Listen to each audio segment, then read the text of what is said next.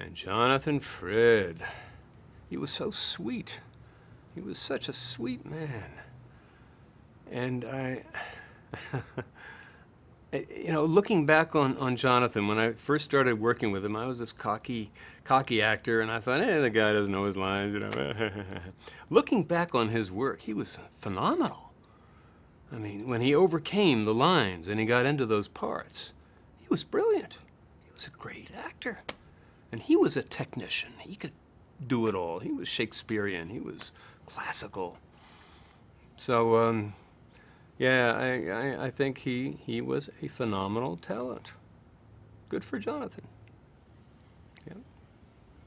Ah, Don Briscoe.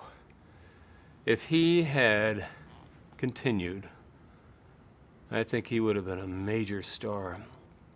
He had the vulnerability, he had a great look, he had a sweetness, he had a risability. I don't know what happened to him. Apparently he's down there on the farm in Kentucky or Tennessee or something. But it's sort of a lesson. Don't mess with your talent. Don't mess with when you've got everything going for you. You don't have to help it along. You don't have to medicate it. You don't have to do anything. You know, when you've got a gift, it's God's way of saying, wow, just live your life. Don't mess with it. And so many of us messed with it, and I think Don did, and it's a shame. Yeah. Grayson Hall. all I remember is Night of the Iguana, Oscar nomination. I am acting with her. I am on the same screen with her. I'm doing scenes with Grayson Hall. And she was human. She was just like the rest of us. She was an actor, struggling, doing it, forgetting lines, coming up to it. Grayson Hall was amazing. I'm still hurt though, Grayson, wherever you are. You said that your eyes are too narrow. They're sort of they're not wide enough for the screen. I'm sitting there in the makeup chair and she's telling me this, and I have never forgotten that. Isn't that weird? You know, you remember these little things. I think another thing, Grayson, why is it? I think you said I was overacting a little bit too British when we did the first Dark Shadows movie. She said, just take it down a little bit. You're being a little bit too British. Yeah. Yeah, you're right, Grayson. Okay, yeah. But what a talent, what a woman. Thayer David. We were in the same apartment building. I would see Thayer David a lot after Dark Shadows. We lived on 57th Street. And I remember seeing him a lot, and then I think we all moved to Hollywood, and he came out and started doing Nero Wolfe. When I was doing the show with him, I was struck by this incredible actor who was so humble, who would say to Lila Swift, was that okay? I mean, should I do more? Should I do less? I mean, am I terrible today? The guy had no ego, and he was incredible. This guy was an actor. He was a wonderful actor. I did Savages with him afterwards, with Salome Jaynes and Sam Waterston, and Thayer David was Otto Mruder, something like that. And he got even better.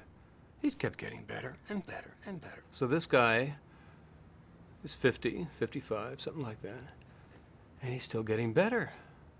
And that's a great thing to know, that you can keep getting better as an actor. So he's my inspiration.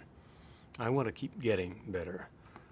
And I think, you know, when you hit a certain age and, you know, you're not getting the sexy roles anymore, the young rebels anymore, the this or the that, but you know, I mean, God, I just did Claudius and Hamlet. I just did something that he would have been great as. He would have been phenomenal as Claudius and Hamlet.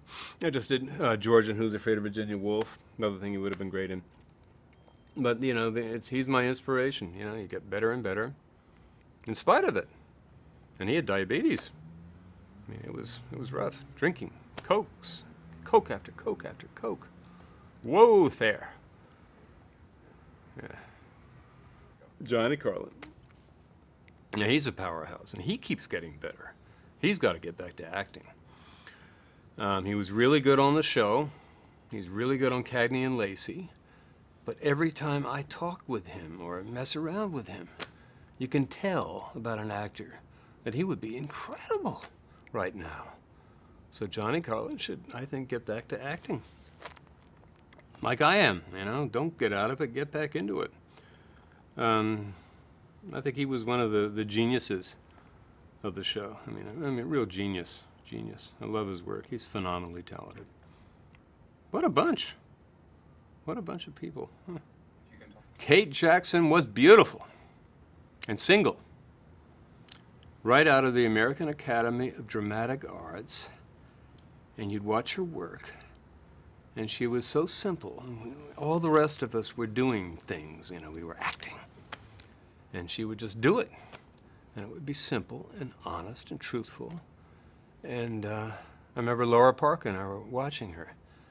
And Laura said, she's really good. And I said, yeah, she's honest. She's not lying. You know, a lot of us would get out there and do this really overblown, phony stuff, you know, for an effect. But Kate was, and guess who became the big star?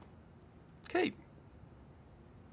Do you know, I think Kate Jackson was supposed to do the Meryl Streep part in Kramer versus Kramer, but they wouldn't let her out of her Charlie's Angels. So interesting, you know, if you think about what would have happened if Kate Jackson had done the Meryl Streep part. I think Streep got an Oscar. Yeah. Funny about the way things go.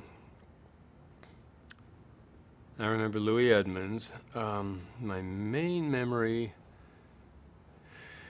is trying to cry over his bedside. He was dying, and I was playing his son.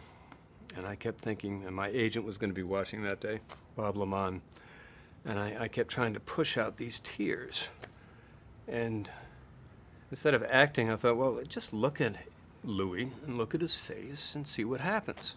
So we made eye contact. And because the guy just, I don't know, it was beautiful. He moved me. It was great, and I miss him. Great actor.